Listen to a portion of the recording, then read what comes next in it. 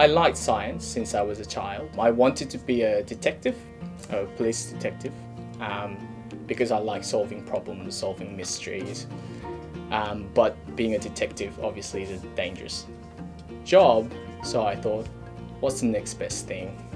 It is to solve the mysteries of nature, which is what science is. My name is David Zhang. I'm a PhD student studying molecular biology.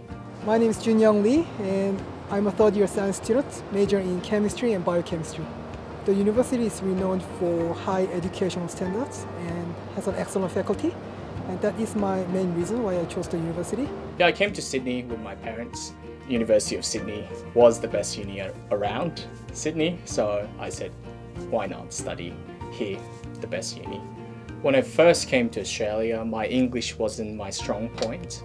What I learned when I came to Sydney is that if you can express your thoughts in a structured, logical way, it really doesn't matter if your accent isn't perfect.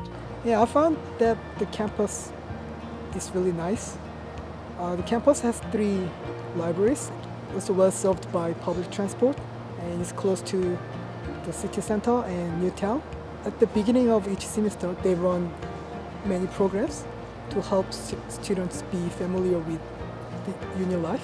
When I came to Sydney, I was quite pleasantly surprised by the diversity that Australia offers, like different people from different nations. On the weekends, because I'm a foodie, I like traveling around and finding new places that have different cuisines that I can try out. The Opera House, Harbour Bridge and King Victoria Building are all beautiful and fascinating. We just have so many trees and so many greens, so much nature that I personally didn't get to experience back in Korea.